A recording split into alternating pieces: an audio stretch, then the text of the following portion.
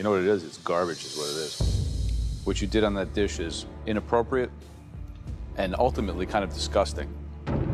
Well, I mean, you're talking about judging. We don't review contestants. I'm a judge. The show's called Master Chef. We judge their cooking. There has to be a winner and there has to be a loser. So I need to be critical.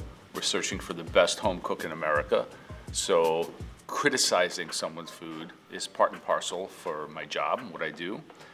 Have I ever felt bad?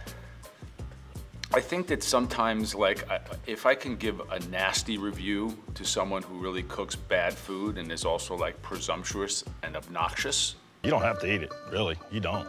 I'm a judge here, so why don't you let me figure out what I have to do and what I don't have to do. Then it's very, very easy for me to do that.